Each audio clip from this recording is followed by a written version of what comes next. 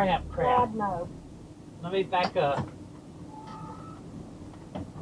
I was afraid of that. What'd you hit? I hit that pole.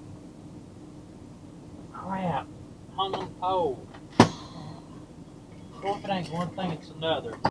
Beautiful campground here, right on the water. Absolutely beautiful. And when you come in, you have to drive by this little house down here. And it's got two little poles on each side that are about 2 feet high. And when you don't pay attention and you're trying to look at this beautiful, absolutely beautiful campground, they got a big, just absolutely beautiful, you run into things with your RV. Yep, I did it again. This is what happens when you don't pay attention. You run over the little thing, yellow pole, and you do major damage to all three of your doors. Now, thank God that it didn't get the wheel back here where we can't drive it, but instead it just got the doors. All three of these doors are damaged and have to be replaced through insurance. Probably make the insurance go up. And so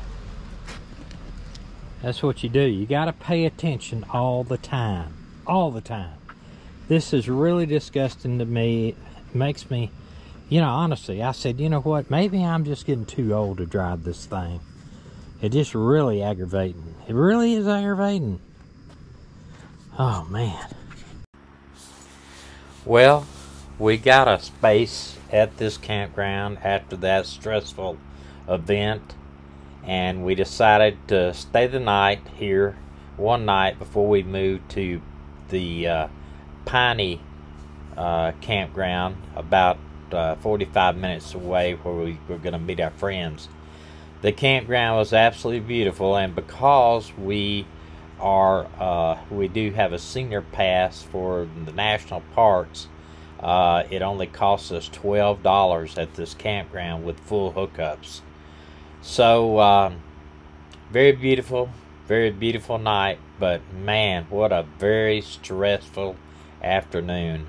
All I can tell you is, anytime you drive a vehicle that weighs about 40,000 pounds, you make sure that you keep your head on the swivel, as they say, when you're going through places that have these little small poles next to buildings. When you come into state parks, when you're around gas pumps, when you're parking, there's always these real short poles, and usually Medina is outside watching on me, but we were confused at the time about if the RV next to the building was the camp host, and we thought that the campground host would be open still, so we were a little confused. I was trying to read the notes on the window of the small building, and it just got too close to those posts. Now, each one of those doors, I was wrong about it. Each one of these doors will probably run around $450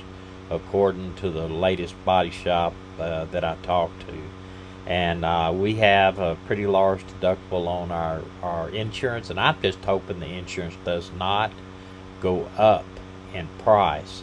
It just, you know, it just seems like it's always something. But just remember, pay close attention. And if you're going to be moving around large cars or objects, it always helps to have somebody out there as a spotter. Hope you enjoy the video. Please, if you would, please subscribe and leave us a comment. We sure would appreciate it. Thank you, and have a great day.